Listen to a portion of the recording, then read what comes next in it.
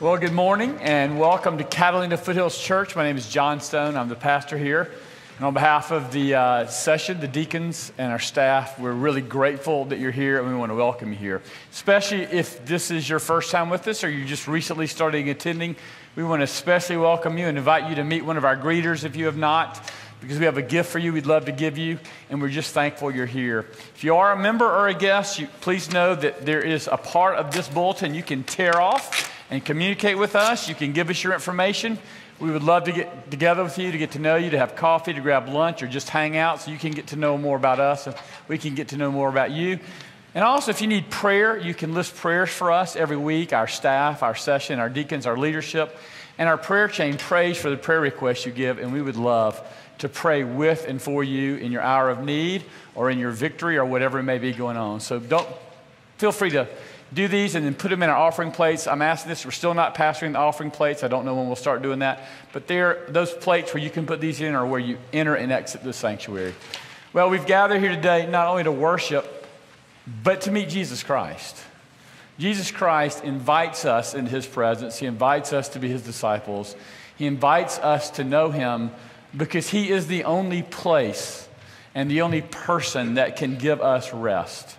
And we hope this morning as we come to worship, as we give our hearts and minds to worship, that we'll enter into that rest that Jesus Christ offers to us, not only in himself, but in the work he's done for us on the cross. And we hope that as we gather in that rest, we'll keep reminding you of that, reminding you that in fact, Jesus loves you, has given his life for you, and he invites you to love him back. And we hope that if we'll rest and we'll remind, that then we will reflect that to a world that is longing for that. The interesting thing about being a Christian is even in the midst of people turning against Christians and turning against Christianity, we have the answer they long for and the only answer they long for. And we want to reflect that good news wherever we go. So as we enter into worship today, we would invite you to rest, to remind, and reflect. Let's prepare now for worship.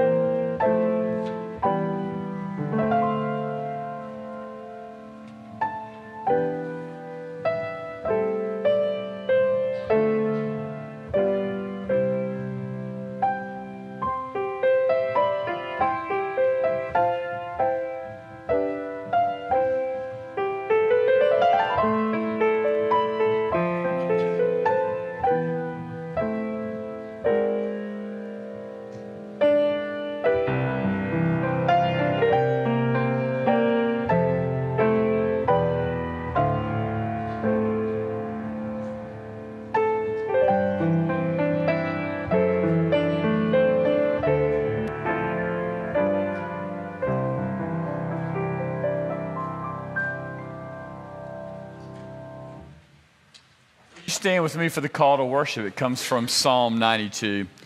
It is good to praise the Lord and make music to your name, O Most High.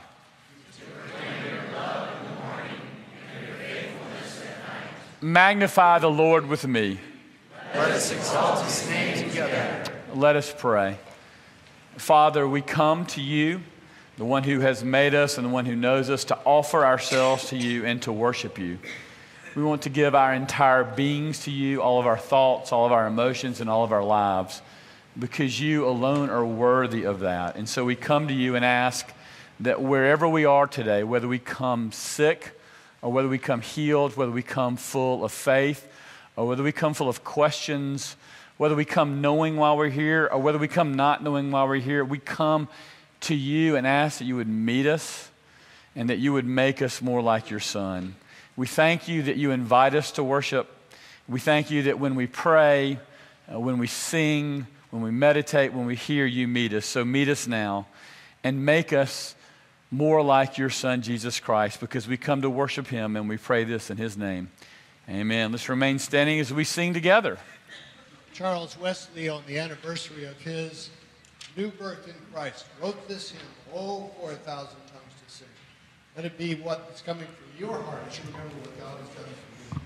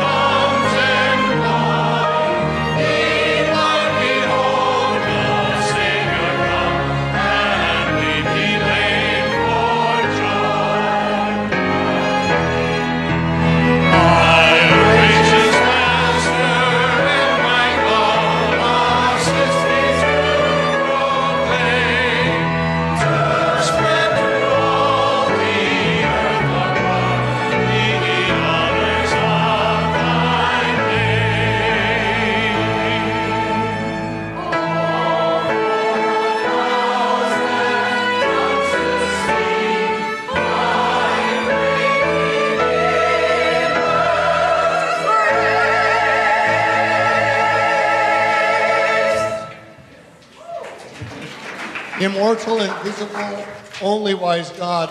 That's the title of the second hymn. It comes right out of 1 Timothy 1:15. To the King of the ages, immortal, invisible, the only God, be honor and glory forever and ever. And everyone said, Amen.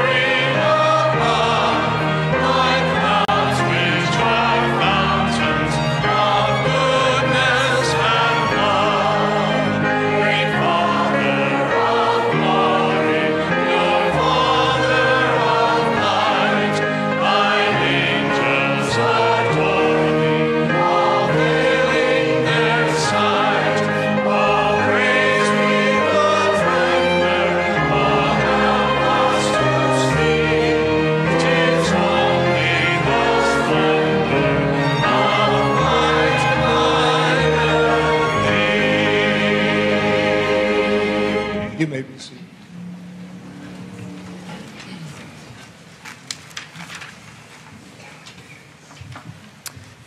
That splendor of light that God dwells in, we're told in Scripture that He dwells in unapproachable light.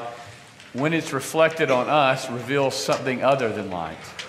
Whenever we come and worship, we come and meet the beauty and the glory of God, but we bring to that worship ourselves. And we're sinners. And part of what we do in worship is we confess our sin. We don't confess our sin to make ourselves feel guilty. We don't confess our sin to make ourselves feel shameful. We confess our sins because we can. Because God stands ready and He loves to forgive us. And it's an invitation, it's a blessing to come into God's presence and to admit who we really are, so that not only can we admit who we are, but we can receive what He is, a God of grace and mercy. So Christians, I would ask you today, what is your confession of sin? We have feared and trembled before men while we have not feared you, Lord. We have rejoiced in idols that will not last while we grow impatient with you for not meeting our expectations. We have been captivated by entertainment rather than your glory, Lord God Almighty. We have become consumed with consuming, though Christ poured out his own blood to buy us for himself. Holy Spirit, convict us. Jesus, mediate for us. Father, hear us and forgive us as we confess our sins to you. Lord, hear now our silent confessions of sin.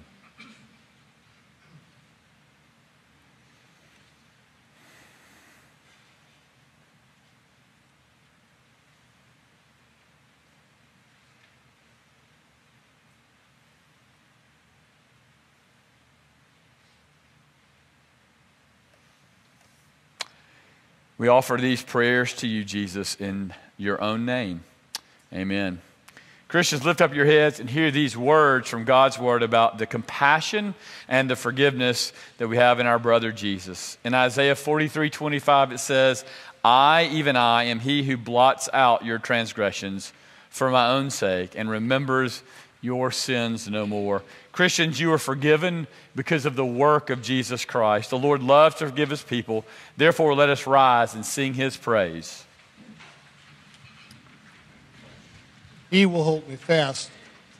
It really comes right out of John chapter 10, where Jesus says, my sheep hear my voice, and I know them, and they follow me. I give them eternal life, and they will never perish, and no one will snatch them out of my hand. My Father who has given them to me is greater than all, and no one is able to snatch them out of the Father's hand. I and the Father are one. I've asked the Lord to sing the opening verse, and then I'll invite you to sing along with us.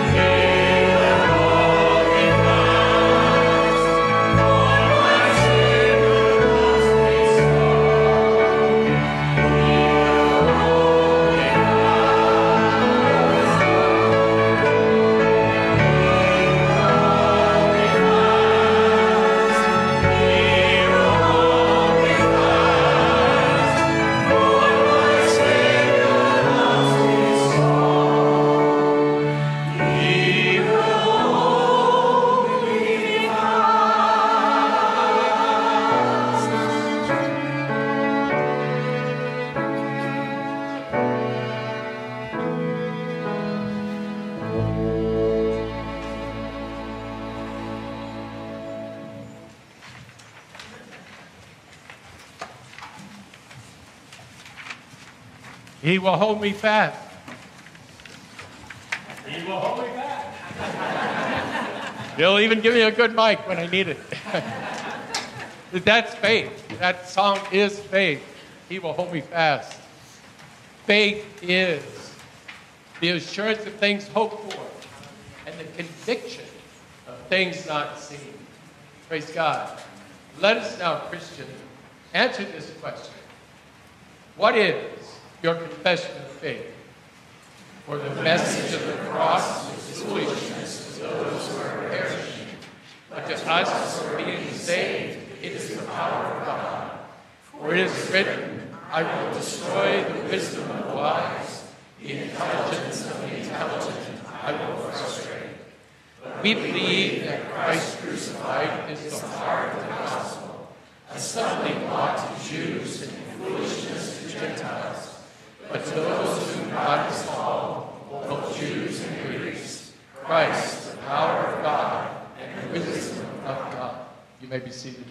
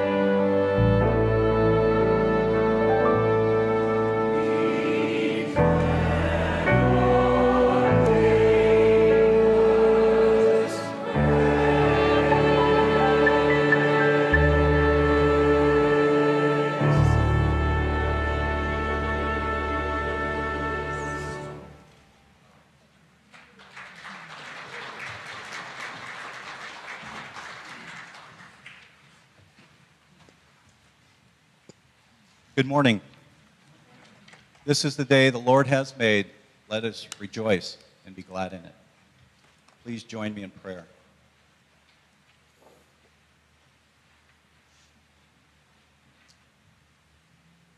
It has been a long week.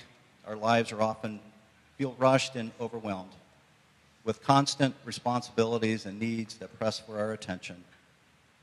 There might be very little time we commonly set aside for rest and renewal in God's presence. And yet, His Word is so clear on how important it is to establish the priority of worship and Sabbath into our week. We need you now more than ever. We ask that you would direct our hearts and minds towards you and fill us with your Spirit, bringing refreshing, renewal, peace, and joy. You remind us in your word that you are faithful to carry out our burdens. You tell us that you will renew our strength, and you promise to give us rest as we come to you. We thank you, Father, that you are with us in whatever situation we are in. We pray for protection of our lives, our families, and other believers. We ask for your hand to cover us and keep us distant from the evil intent of the enemy. Calm the fear in our hearts, no matter how difficult things become. We ask that you lead us through this time of spiritual confusion and public incivility. Give us courage to confront those things that compromise our thinking and threaten our integrity. We pray that you would give us discernment and insight beyond our years to understand your will, hear your voice, and know your ways. We are grateful for the blessings of healings and prayers recently answered.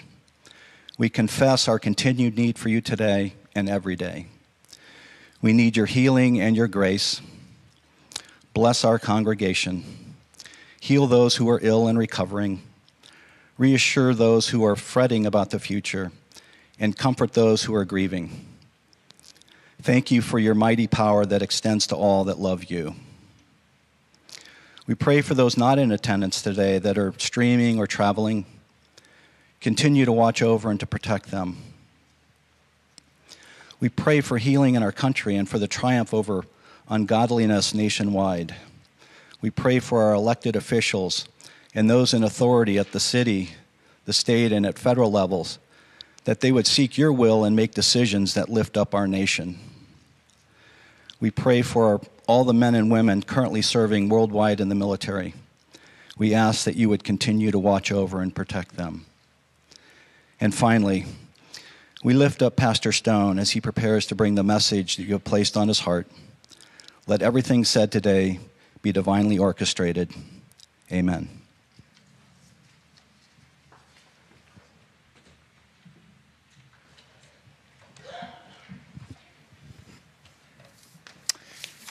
Well, it's good to be back with you this morning. I'm going to lead us in a few announcements before we turn to our text in our life together. The first one is that on Saturday, April the 24th, from 6 to 8 p.m. here in our sanctuary, we'll have Seth Gruber, who is a voice for the unborn. He's really excellent, especially if you have folks who really wonder why do Christians take the stance we do around being pro-life and the unborn. It would be a great opportunity for you to bring them and hear Seth talk, and it'll be really encouraging to you. We invite you to come out and be a part of that.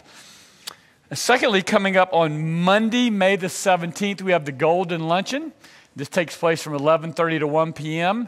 This is honoring our women with 80 years of faithfulness, wisdom, and beauty. And I got to attend this last year, and it's truly beautiful. If you would like to come, you need to RSVP by Monday, May the 9th by calling the church. The only way to RSVP by this is to call the church. So you see that number there? We'd love to have you. If you need a ride or if you need someone to pick you up, let us know and we will serve you in that way. Also coming up on May 1st is our City Serve. We have a number of slots still available. Everything from painting and landscaping to assembling food boxes or making greeting cards for the elderly. Some activities are off campus, some will happen here, but there's something for everyone. So please sign up today. One of our goals, and you're going to hear me say this over and over, is that when people talk about this church, they would say, well, what's going on at Catalina Foothills Church? They may say, I don't know what's going on. I just know that they're everywhere. Part of what Christians want to do is spread out in their city and love their city, and this is a practical way for us to go and love our city. And finally, the new event flyer is in the seat back in front of you. So a lot of people want a fuller idea than just our bulletin of what's going on. So there should be a flyer in front of you. If not, you can pick them up in the back. But we will be publishing those to keep you up to date, and that's our announcement today. Let me take just a brief moment and thank you as a congregation, as friends, for your prayers for me as Marissa and I and all of our children went back along with my brother and his children to bury my dad. It was a very sweet time. It was a very wonderful time, and this is the advice I would give you as you think about the day when you will pass along. You're like, John, I didn't come here to think about that. It was a blessing. My dad would have wanted a light and happy funeral, and we were able to give that. But unexpectedly, for me at least, a good number of his employees showed up. My dad ran a district, about 12 counties for the state of South Carolina, the last 17 years of his life as a forester. And my dad my dad, I talked about the good words he spoke of me. Some of the probably, friction between my dad and I resolved around these words. Son, why can't you just do what I ask you to do? And I understand that. That was more me than my brother. Interestingly enough, and remember this, you might need to go tell your children some true things about yourself. A gentleman showed up there I'd never met and said, hey, John, it's just an honor to come be with you here today on the day your dad's being buried. It was a beautiful ceremony. He goes, your dad was the first boss I ever had and the best boss I ever had. I said, well, tell me about that. He said, well, John, the best thing about your dad is we would get directives from Columbia, South Carolina, which was the headquarters of the Forestry Commission. And this is back when we all got mail, and he would sit in our staff meeting. He would open them, and he would say, that's not for us. And he would throw it under. And I turned to his casket and said, doggone it, I was you. Like, see, son, why can't you just do what I asked? Dad, why can't you just do what they asked? Be careful. Be careful. Because you don't know who will show up at your funeral and sell you down the river. So it was a truly beautiful day. We buried him about 1.5 miles from where he grew up, and the Lord met us, and it was really great, and I really appreciate your prayers. We're working our way through 1 Corinthians. We come to 1 Corinthians 7. Just a side note in defense of Chad Turner. Someone asked me this week, why does Chad only preach on sex? So most of you are aware of this. We're just picking a book. We're working straight through it. Chad got assigned that text on incest earlier in Corinthians. I was supposed to be here last week, but my dad decided that Chad would have to do that text. And so that's not on Chad. We just worked straight through these books, and I'm thankful that he took it on. I listened to the sermon. I was encouraged. I appreciate it. I hope it was edifying to you, but that's not the only thing Chad can preach on. So in defense of Chad Turner.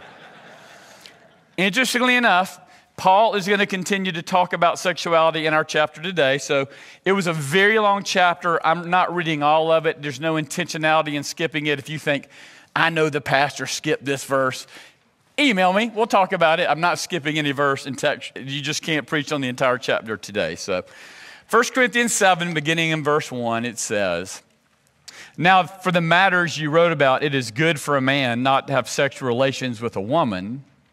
But since sexual immorality is occurring, each man should have sexual relations with his own wife, and each woman with her own husband. The husband should fulfill his marital duty to his wife, and likewise the wife to her husband. The wife does not have authority over her own body, but yields it to her husband. In the same way, the husband does not have authority over his own body, but yields it to his wife. Do not deprive each other, except by mutual consent and for a time, so that you may devote yourselves to prayer. Then come together again so that Satan will not tempt you because of your lack of self-control. I say this as a concession, not as a command. I wish that you were as I am, but each of you has his own gift from God. One has this gift, another has that. Now, to the unmarried and to the widows, I say, It is good for them to stay unmarried as I do. But if they cannot control themselves, they should marry, for it is better to marry than burn with passion. To the married I give this command, not I, but the Lord. A wife must not separate from her husband, but if she does, she must remain unmarried or else be reconciled to her husband. And a husband must not divorce his wife.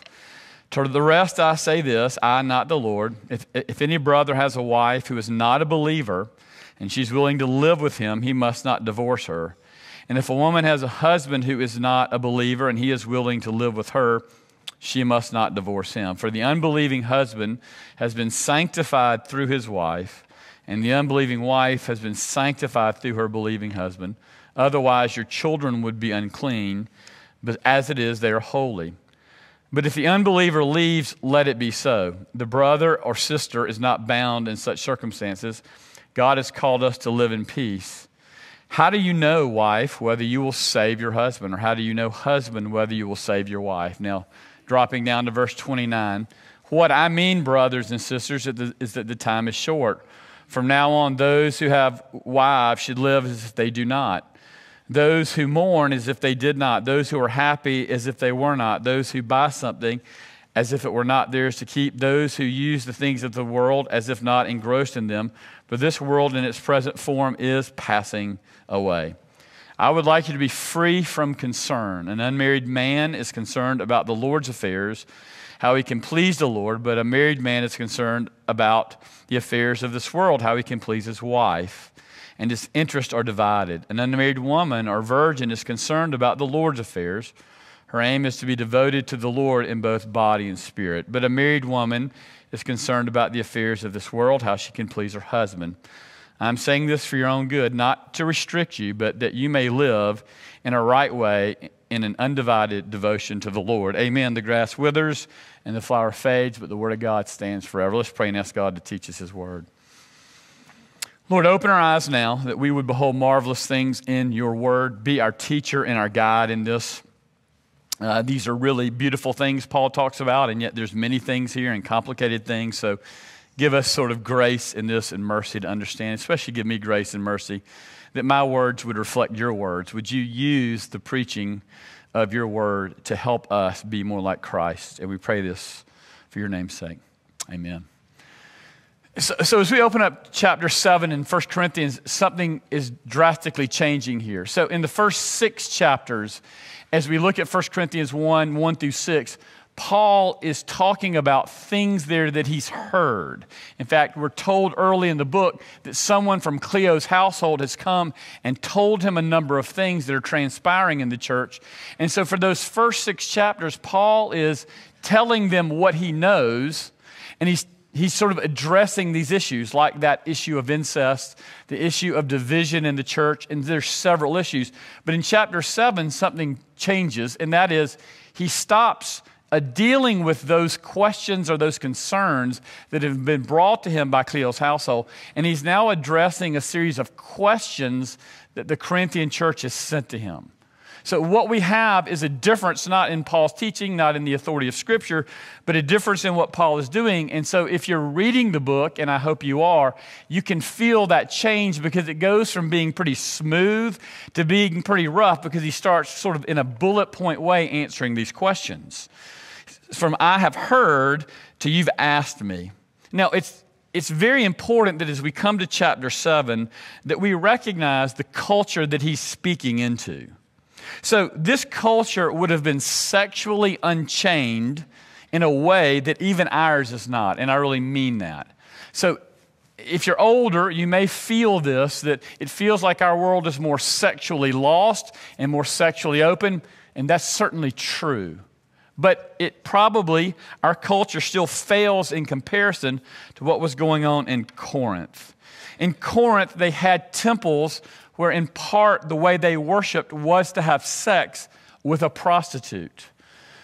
This was the way they offered their bodies and their emotions and their minds to God. And so everyone who's addressed here in the Corinth church, who was a non-Christian, who was converted, had participated in this form of worship. Most certainly all of them did.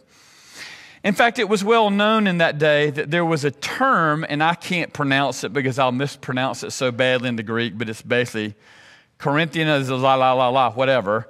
And it meant, and you would say, to live a Corinthian life. And that meant a wild and unhindered and sexually open life. The term Corinthian girl was a commonly used reference for prostitutes in that day. So as Paul goes to write this letter, and one of the reasons he's talking at such length about sexuality is because he's speaking to a church that wasn't really founded from the Jewish synagogue, but was founded from a pagan culture that practiced open marriage, that really despised marriage, and was very sexually promiscuous in a physical, visceral way that even our culture is not today. Beyond even that, as you read this chapter, and I did not include this, but you have in verse 26 of 1 Corinthians 7, this passage where Paul says, because of the present crisis, he's giving some of this advice. So there's something going on in the day that Paul is writing this that is causing some of what he's writing to be written. Now, we don't know exactly what the present crisis is. I've grown up in the church. I've heard a number of people address it. When you come and look at the commentaries, when we try to study historically what's going on, there are several things that might be happening. There's something real happening. It's just not clear that we can know exactly what it was. It's possible, for instance, that there was a massive famine going on. There was a famine around that time that caused many people, adults and children, to starve to death. But there was also, for instance, a prophecy going around, which actually took place in 70 AD, that Rome and Corinth would be destroyed. So as Paul gives some of this advice, and you can feel this, if you compare this, for instance, this chapter to other chapters, Paul speaks differently about some things. And he's doing so because there is a present crisis going on. And so today we're going to look a little bit at marriage and singleness. We're not going to look so much at sexuality. Chad did look at that last week. We're going to look at marriage and singleness. And I would simply say this to you. You never need to be careful about believing God's word, but you often need to be careful about how you stick it in people's faces. Because Paul is giving advice here around something we can't fully get our hands on. And I'm saying this to help you. It's not clear all that's going on here. So as a pastor speaks, we need to be careful. We want to dig at what's underneath what he's saying. We want to dig at the principles, and we don't want to go beyond. And let me say this before I jump in to what he's saying. Marriage does not work for all people, even people who stay married. I cannot give you or me simple answers about the difficulty that is in marriage. Now, we all know people who are very happily married and who love their marriage, but we also know people who really struggle in marriage. And so as we talk about this, for some of you, this will be very painful. And I recognize that. I don't want to dodge what the text is saying. I don't want to dodge what the Bible's saying. But I want you to recognize that as we come to this passage, we must remember that we come as people coming to this table who need forgiveness and grace. And the glue that holds all marriages together is the glue of forgiveness and grace. So as we jump into this, I want to speak to some few of you who think, John, my marriage doesn't work. And I don't want you to hear me going, oh, here's a simple answer for this. That's just not fair. But let's jump in today to this passage and see the call to marriage, the call to singleness, and the call to repentance. That's our point today. In this passage, Paul is calling us to understand marriage and think about this pagan culture where they weren't married, where they had multiple sex partners, where that was the norm in the town square, and now he's calling them to marriage. And what Paul is teaching us in this is that the only appropriate place for sex is in marriage. So they've written him this question, and this is their question. It is good for a man not to have sexual relations with a woman. This is what the Corinthian church is asking Paul. Now, you can immediately understand why they asked this question. They've been so inundated with sex. They've given themselves to sex so much. They recognize this call to wholehearted allegiance to Jesus that they've decided, you know what, it would be better to just stop having sex. And so they've made this rule, and they said it would be good, it's good for a man not to have sexual relationship with a woman. But Paul says, wait. But since sexual immorality is occurring, each man should have sexual relations with his own wife and each woman with her own husband. Paul is teaching them something here, that the only appropriate place for sex is in marriage. He is saying, no, some of you need to have sex. You can't simply stop having sex. And he even qualifies this as he deals with unmarried men and women and those who've lost a spouse when he says later, it is better to marry than to burn with passion. Paul is not here saying that all sexual activity will be satisfying, but he is saying that for some people, they cannot turn away from sexual activity, and the place to do that is marriage.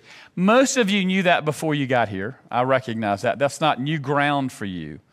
But I think it's important that we say, and it's important that we understand that this idea has become less and less common in our day. That it is better to be married than to burn with passion. But really underneath this, Paul is getting at something else here. He's really saying something else about marriage. We know that sexuality is reserved for marriage. He's saying that you are really to be married so that you will understand the work of Jesus Christ better. And he says something so strong here that this is what's hard for me to preach on, to be blunt. Preaching about sex, that can be fun and interesting. This part isn't. He says in verse 32, I would like you to be free from concern. An unmarried man is concerned about the Lord's fare, how he can please the Lord, but a married man is concerned about the affairs of this world, how he can please his wife, and his interests are divided. An unmarried woman or a virgin is concerned about the Lord's affairs. Her aim is to be devoted to the Lord in both body and spirit. Now, I want you to notice, he says, but a married woman is concerned about the affairs of this world, how she can please her husband.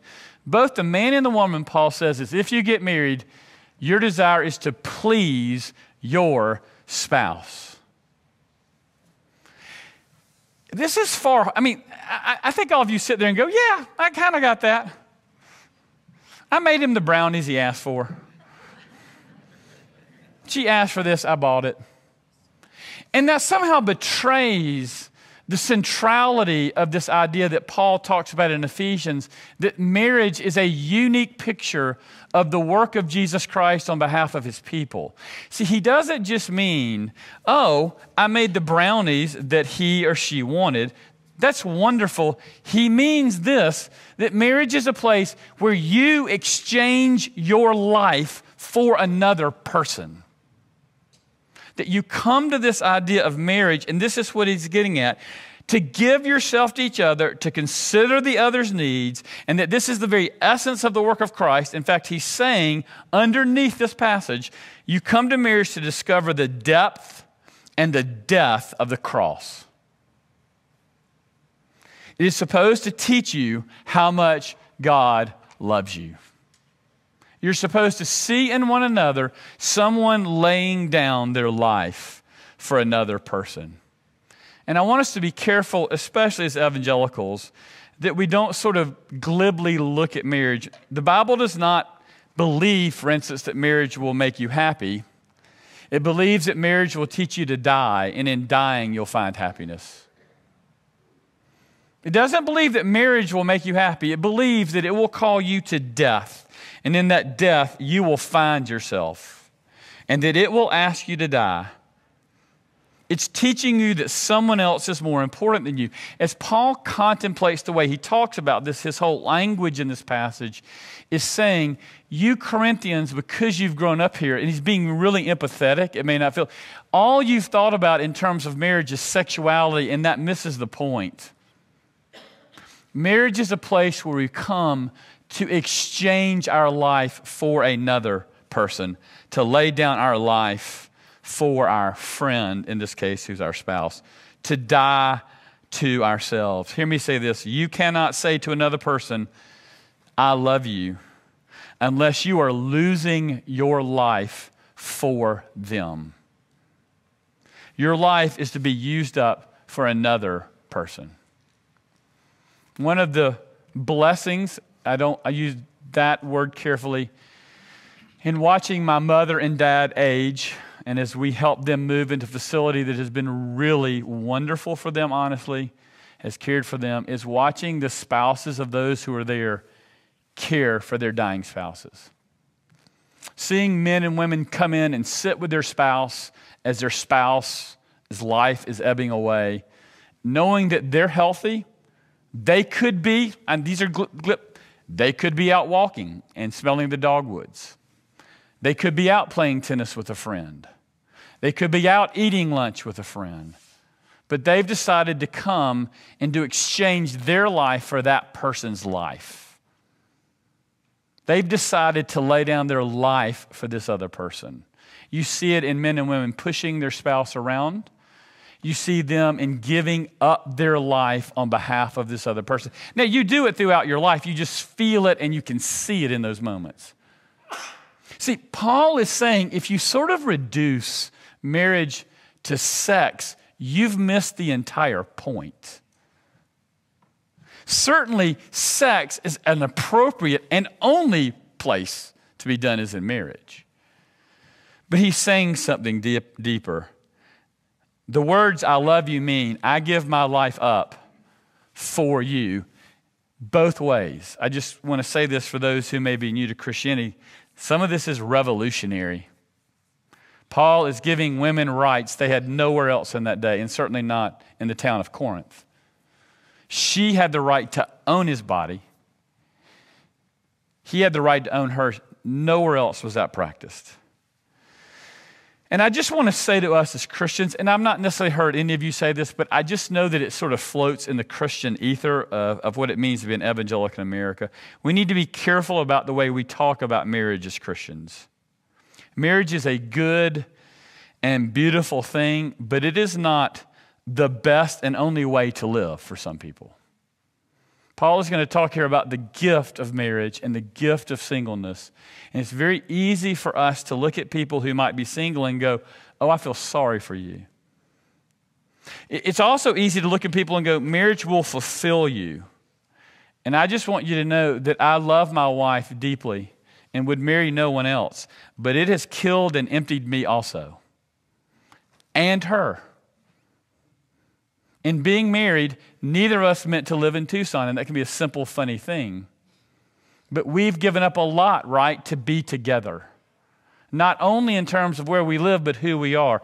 This thing called marriage is a picture of the cross. And we have to stop implying that marriage is God's best plan to make people happy.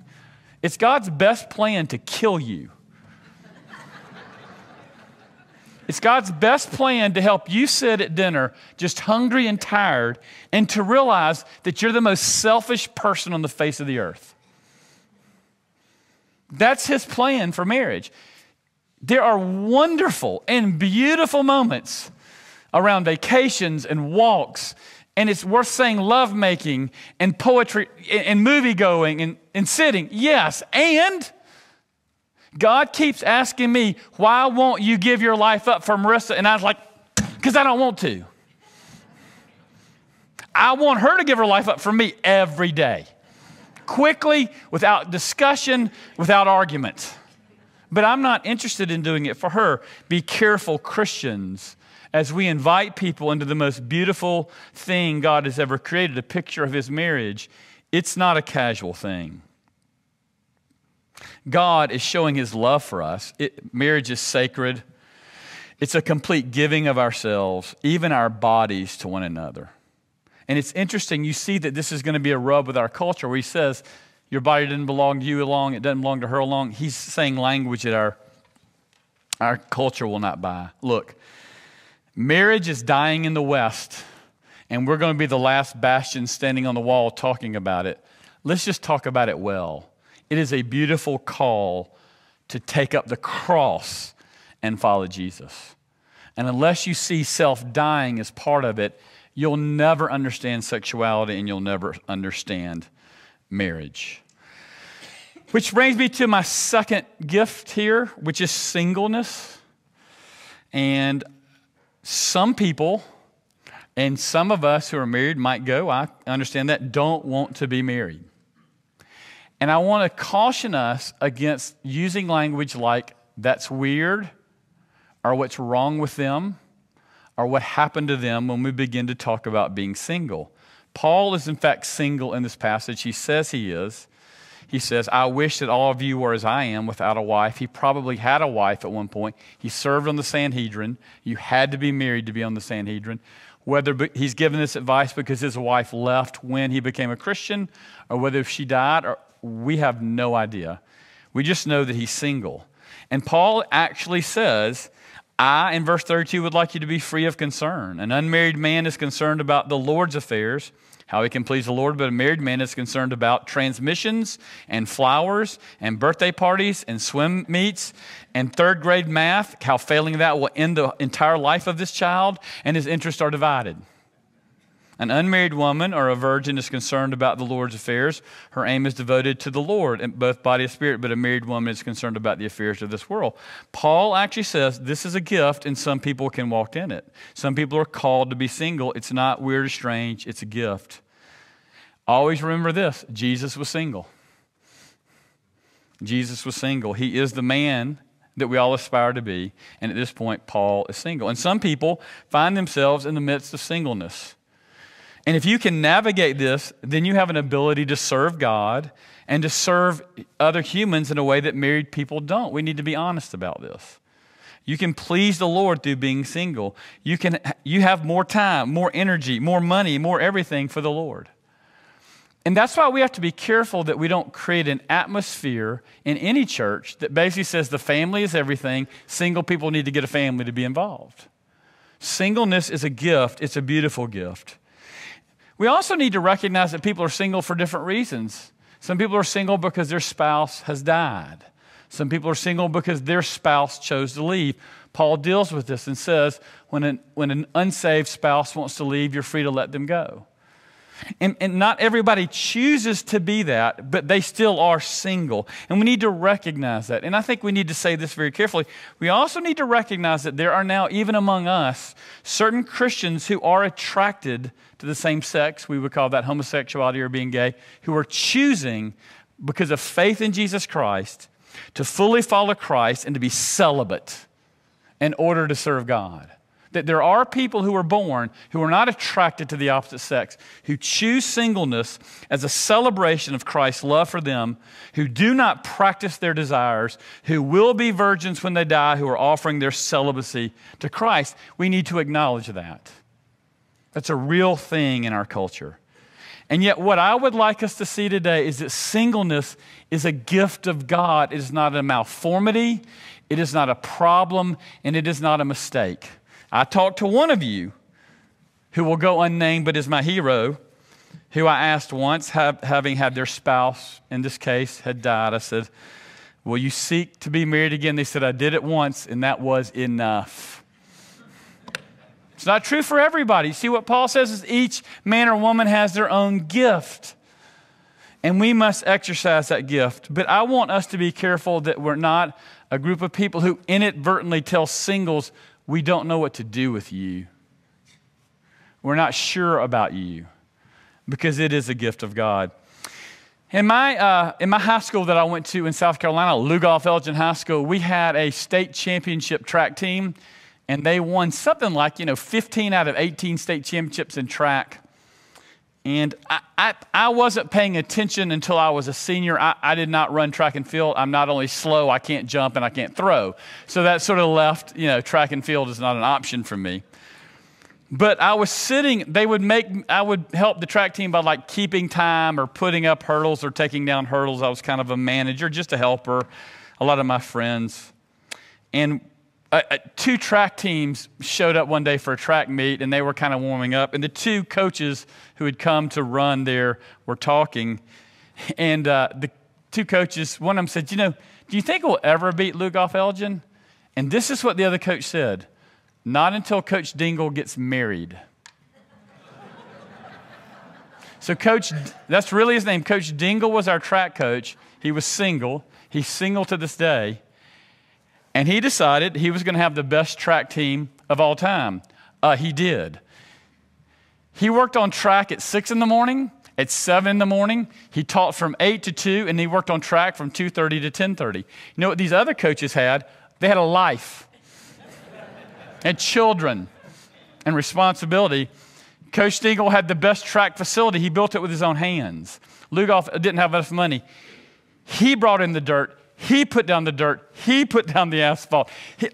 He built it. You know why he did? Because he was single. It was beautiful. So many people got scholarships. So many people love him. Look, it's just true that the gift of singleness enables people to do stuff that married people can't. And that's a good thing. It's bad if you're an opposing track coach, but it's a good thing. This singleness is something that God gives as a gift. Stop imposing your insecurities onto single people. When you look at them and say, how do you do it? They know and you don't, and that's okay. They have that gift. Some are very happy to be single, very.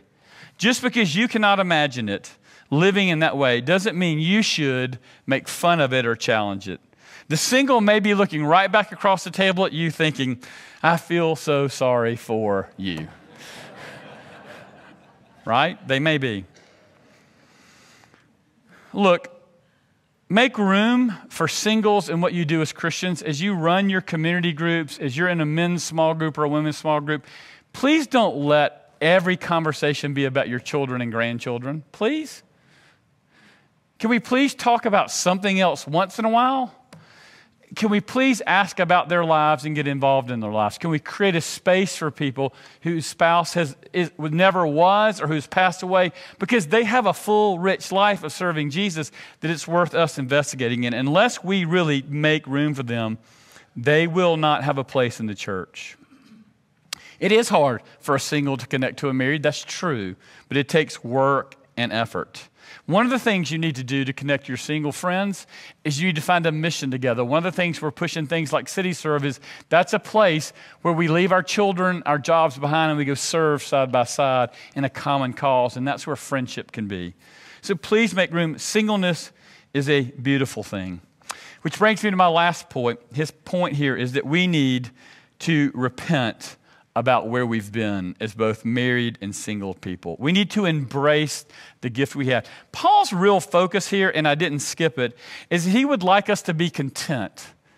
He's saying to those Corinthians, hey, I know that you've been sexually active this way in your town, and now you need to become content in marriage. And he's saying to the married person, you need to be content in your marriage, and the single person, you need to be content in your singleness because these are God's gifts. And he says it this way, and this is really the heart of chapter 7. It's really not about sexuality, it's about contentment. What I mean, brothers and sisters, is that the time is short. This goes back to him thinking something is changing. From now on, those who have wives should live as if they do not. Those who mourn as if they did not. Those who are happy as if they were not. Those who buy something as if it were not theirs to keep. Those who use the things of this world as if not engrossed with them. For this world in its present form is passing away. But he says finally in verse 35, in addition to that, I am saying this for your own good, not to restrict you, but that you may live in a right way, in undivided devotion to the Lord. See, what he's really inviting us to in chapter 7 is a life of deep commitment and, contentment. He's saying what it means to be a Christian is to embrace the gift you have, to embrace the marriage you have. The next one won't be better. I'm serious.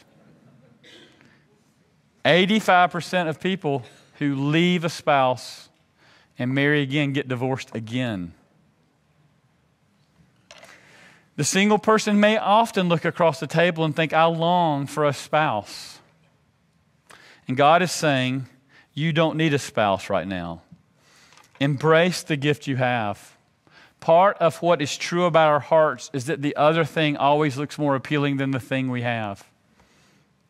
You know how I know this? Because I hang out with a lot of golfers, and they all own 100 putters. So a putter is the thing you hit on the green, and we're convinced that the next putter will make us putt better. Here's the trouble with the next putter. I'm still holding it. It's not the putter, it's the puttee. See, part of what Paul is commending to us here in different ways is that we have to embrace our own emptiness. Marissa Stone cannot fill up some of the emptiness that is in me because of sin and is in me because of who I am.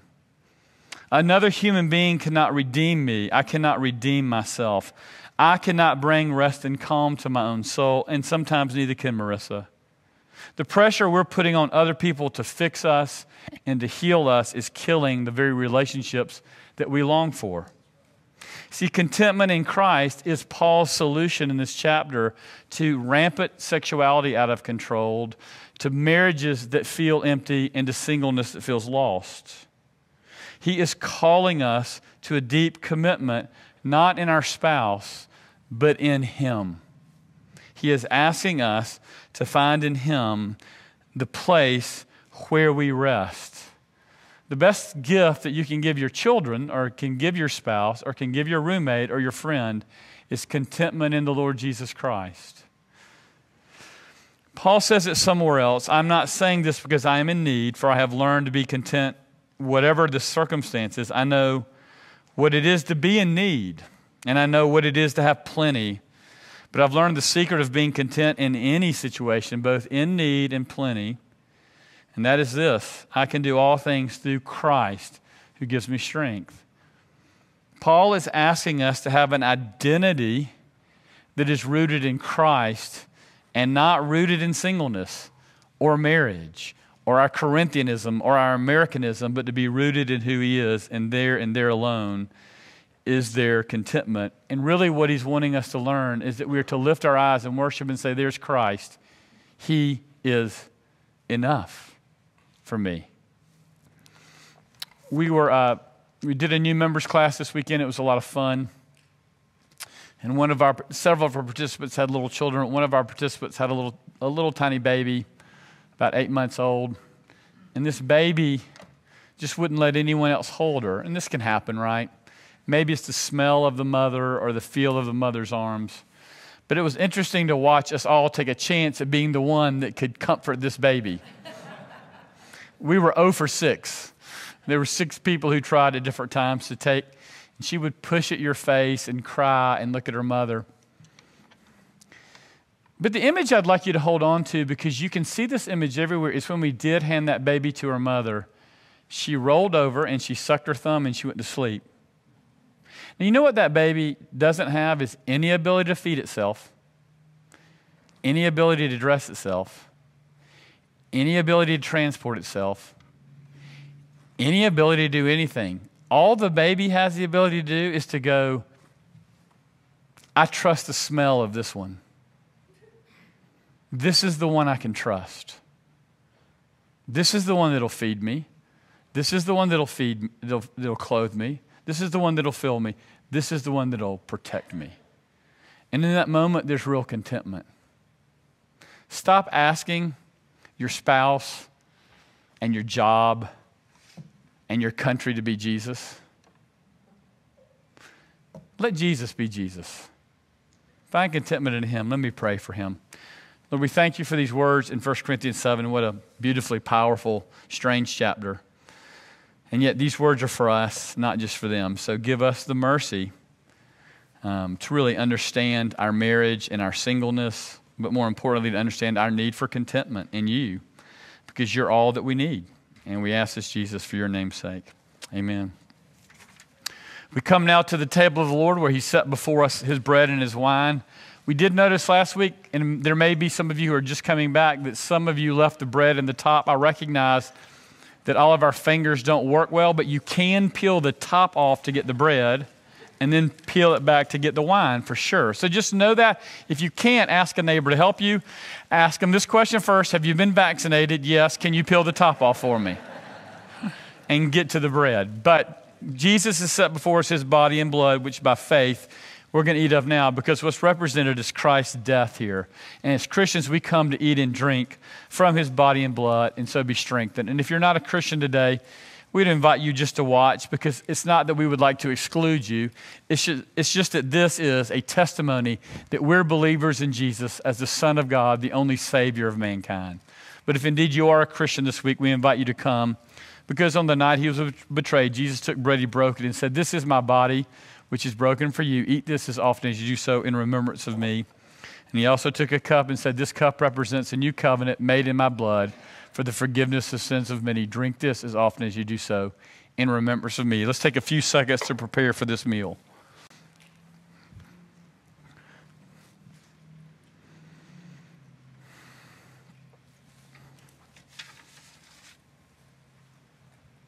Amen. Christians, we break bread in the name of the Father, the Son, and the Holy Spirit, and we proclaim the great mystery of our faith. Jesus Christ has died. Jesus Christ is risen. Jesus Christ will come again. These are the gifts of God for the people of God. We thank God for these gifts. The body of Christ is broken for you. Eat with great joy.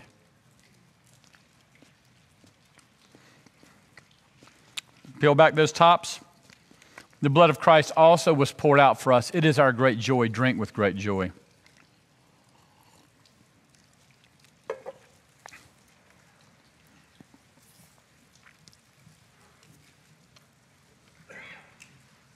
Let's stand for the benediction. If you'll hold your palms up and your heads up, we'll receive a word from Jesus Christ. May the Lord bless you. May the Lord keep you. May the Lord make his face shine upon you. May you find in Jesus Christ what's actually there, your true self and true contentment. Go in peace. Amen.